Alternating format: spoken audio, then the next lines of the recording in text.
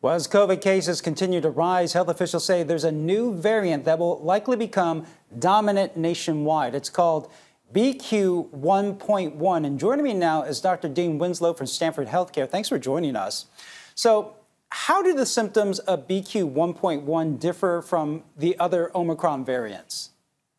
So it's a little unclear, but I think most of us feel that it tends to cause more what we think of as upper respiratory or common cold sort of symptoms, and whether that's due to the fact that many people have at least partial immunity to this variant because of either prior infection and/or vaccination is a little bit unclear. But I think we're definitely seeing a little bit more mild disease with this variant than we did with the original Wuhan variant. But again, the reasons for that, it's not really clear how much of it is due to the pathogen being different versus partial immunity that many of us have.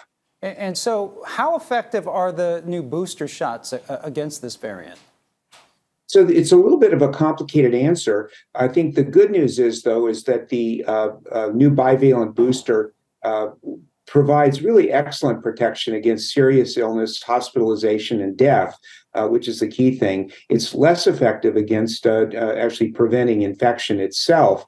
However, I still strongly recommend folks get fully vaccinated and boosted. What about people gathering for the holidays? I mean, should we be taking precautions now, or are we past that? It's a tough thing. And again, we're coming up on almost 3 years, since the first cases of Omicron were recognized in the U.S. And I think everyone, including me, we're tired of dealing with the COVID-19 virus. However, I think most of us, though, at least in the field of infectious disease, are still very careful about avoiding real crowded indoor environments and wearing masks as much as possible when indoors. Having said that, though, it's still important for families to get together and celebrate this time of year. So it's a real tricky answer, and I don't really have very clear guidance other than just try to avoid as much as possible crowded indoor events.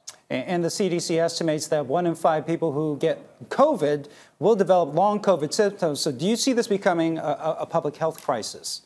Well, it may or may not be. We still don't know how long these long COVID symptoms are going to last, but it is concerning. In fact, I actually read a report just the other day that as many as 45% of people with clinical COVID-19 infection may go on to having long COVID symptoms. However, the full economic impacts as well as just the health impacts of this, I think, are still a little bit too early to be determined. All right, well, always good information. Dr. Dean Winslow from Stanford Health Care, thanks for joining us. Thank you. Have a good holiday, sir. You too.